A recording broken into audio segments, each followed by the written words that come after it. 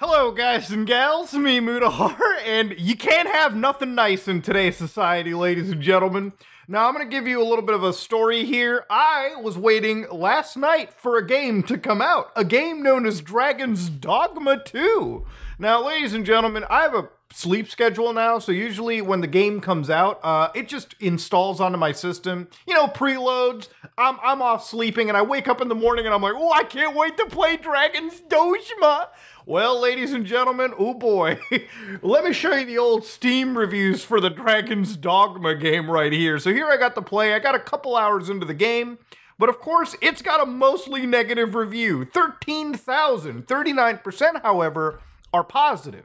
Now, when I see that, I'm like, ooh, that's not a good sign. What's going on here? As I was launching the game, one interesting thing that I saw suddenly show up in the store before I had any idea. This wasn't even really there when I was actually purchasing the game. All of this DLC. I know it's less than 2 minutes, okay?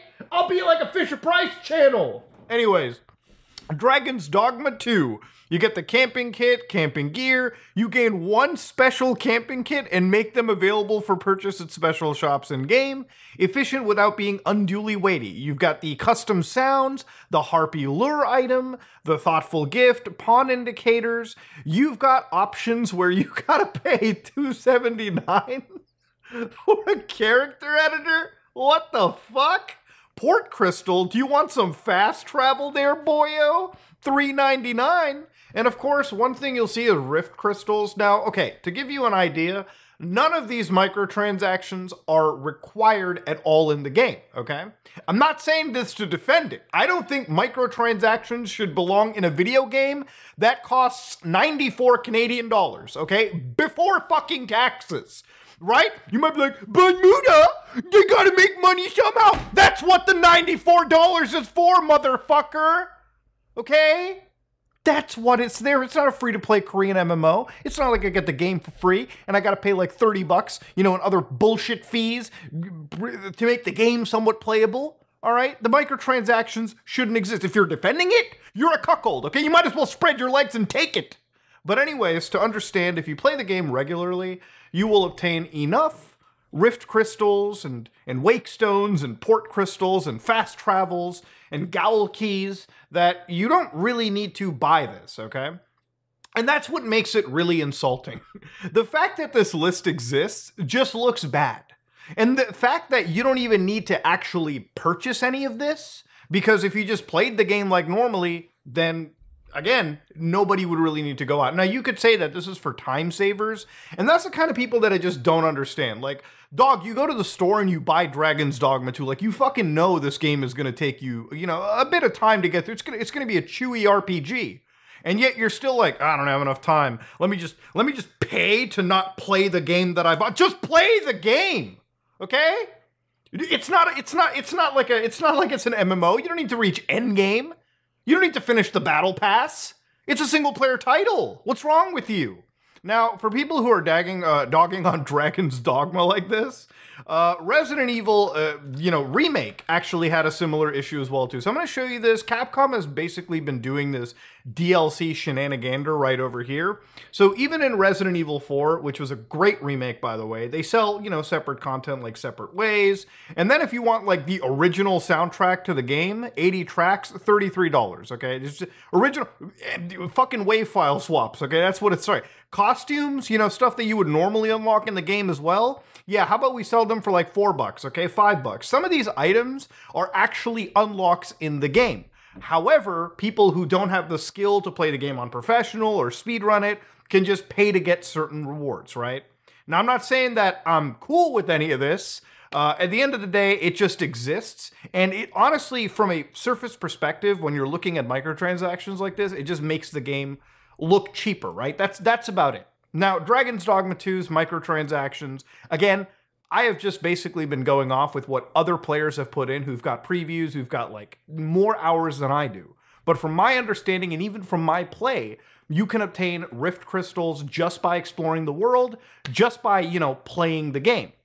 Now, I don't know if the end game is going to be so grindy that maybe this is considerable, but from what I've heard, that's not the case. So anyways, now that we got past the microtransaction, stab in the dark, this is now an issue that I feel is even worse than the microtransactions. It's the performance problems, okay? Now, Dragon's Dogma is not the only launch in history that has had performance problems. Tons of games nowadays come out with serious performance issues. But here is an image from Dragon's Dogma 2, the IGN, where they were actually giving a performance review. And you can see that both consoles, the actual consoles, not PC, they're targeting around 30 frames. But they're running with an unlocked frame rate. Now, for a game that, let me give you the problem with an unlocked frame rate, right?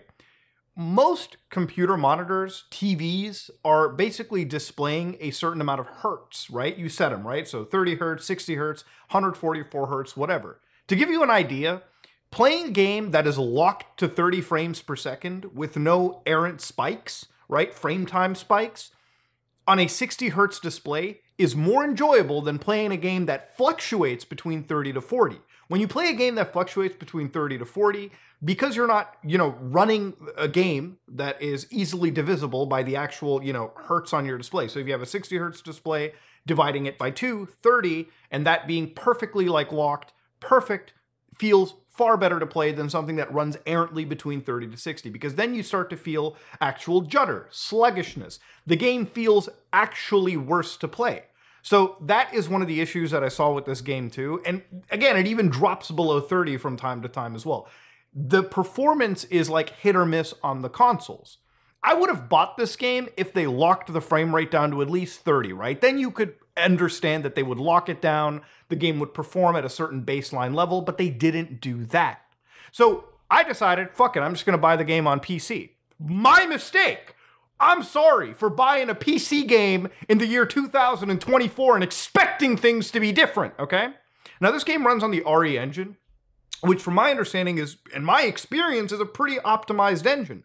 Resident Evil 4 Remake runs like butter on my computer, okay? Dragon's Dogma 2 runs like a geriatric at a retirement home. All right, we are talking frame rates that go all the way down to the 30s, to the high 20s, right? In the towns. Of course, when you leave into the wilderness, it might jump back up to touching 60. Maybe you get a little bit of 70 frame action going there. But that's the fluctuation. So the problem with Dragon's Dogma 2's performance is actually tied to the CPU. And based on what Capcom said to IGN, this is exactly why. In Dragon's Dogma 2, a large amount of CPU usage is allocated to each character and dynamically calculates the impact of their physical presence in various environments. In certain situations where numerous characters appear simultaneously, the CPU usage can be very high and may affect the frame rate. So again, what this boils down to is basically them saying, yo, when you're in a town and there's NPCs walking around acting dynamically, which they do in this game, interacting with each other and you, that's when the frame rate drops the hardest. Now, I don't think RE Engine is built for open worlds, nor do I think it's built for having NPCs of this level. And when I say NPCs of this world, I guess the number I'm looking for is maybe above 4, just because this game is this weird instance where the towns look dead, but the performance is still bad. For some reason, the actual game will render in NPCs right in front of you. So I don't know if this is a CPU saving thing, a memory saving issue. Whatever they're doing is not actually working. The game is rendering all of these dynamic NPCs, and they are dynamic because you can interact with them, recruit some to your party. Some of them are traders. I believe they can interact with each other.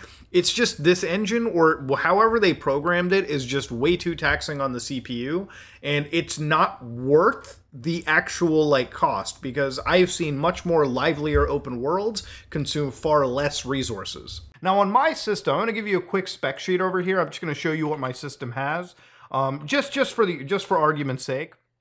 My system, if I give you a quick NeoFetch, I am running, ladies and gentlemen, I'm not joking, a 5950X, so it's not the fastest processor in the world anymore. It used to be fast, used to be flagships or, the best of the best a couple of years ago, I would say. But yeah, it's still good enough to handle a video game, right? I would say. Then I've got an RTX 4090 and about 128 gigabytes of memory. I am getting those same frame rates I showed you. So I can only imagine what other people are getting. The game is heavily CPU locked, and even people that have like 7800 X3Ds, like some of the best CPUs you can buy at the store right now, are having problems even reaching 60 frames per second. So if that's the high-end community of actual gamers, what the fuck is going on in the middle and the low end, right? And this is what I believe is way more unacceptable than the performance issues in the game, right? Or sorry, the microtransactions. Bad performance. Look, no matter how great your game is, no matter how high your Metacritic, Muda, the story is great, Muda, the gameplay is awesome. It might be. Honestly, it is. I enjoy the gameplay. The problem is when it's presented like a geriatric, it's not good, okay? It's not fun to play. You're just kind of sitting there waiting, I wish this was patched. I wish they looked at this ahead of time and maybe released a proper finished title. The fact that they released this game with all of this BS attached on top of it, you know, all the anti-tamper DRMs like Denuvo, which have had a controversial history in regards to games that have high CPU requirements. The fact that they released it in the state, dude, they had to have known, right? Like, we're not crazy. Like, you had to have played the final build to know that it wasn't running up to snuff. They still released it. And usually when I see bad performance on consoles, it makes me scared for the PC version, honestly, because if you can't nail those consoles, I shudder to think how you nail the PC versions, right? But I made a mistake of buying into their trap, and here it is. The game is basically unplayable. Now, the other situation that I saw was the fact that you can't even start a new game. So if you go into the main menu for Dragon's Dogma, it literally gives you two load options, option menus, not a new game. So in order to do a new game, what I had to do was I had to look up how to start a new game in Dragon's Dogma 2. Now, this is already a problem when I have to look up articles on how to make a new game, a new save file. This is a single-player game. It's not an MMO, but reading through it, one thing that they tell me is turn off the Steam clouds and then go to this directory in your system and delete your local save files, boot the game up, and start a new game again. The problem here, this is a single-player game. How hard is it to give us a save slot? Bro, on a console, you can just make a new user profile on your PlayStation or Xbox and get a new game. How is it? You shouldn't even have to do that. Just give us a new game option. Let people change their characters. Let people just start new files. Let them have multiple saves. What is up with Capcom's vice grip on a single player game that they have to put all of this extra BS to ruin all of the hype and fun and excitement people had for a game that genuinely is actually good? The only thing holding Dragon's Dogma 2 back, I shit you not, is Capcom's greed, Capcom's inability to optimize this game on its release date. And you might be like, but Muda, they'll patch it at some point. It should have been released in a functioning state anyways. And, you know, sure, you can sit back, relax, and wait for a discount, but this is not something that should be supported. This is another bad release, and the thing that pains me is, like, it's not like this is, you know, the Suicide Squad Kill the Justice League or Battlefront, where, like, those are objectively poorly made games. No, this is actually a good game. It's just a shame that Capcom had to absolutely drop the ball in making it happen. But, ladies and gentlemen, to be honest, shouldn't really surprise anybody. If you like what you saw, please like, comment, and subscribe. Dislike if you dislike it. I would say wait for a sale. That's it. Wait for like 50% off. And if you're somebody who's like, but Muda, will this run on the Steam Deck? Bro, it barely runs on my 4090 5950X system. It's not gonna, dude, the Steam Deck's running this thing at like 15 frames a second. All right, it's not happening. That performance I showed you was before applying things like ray tracing and whatnot. Yeah, this game is that bad. Anyways, I am out.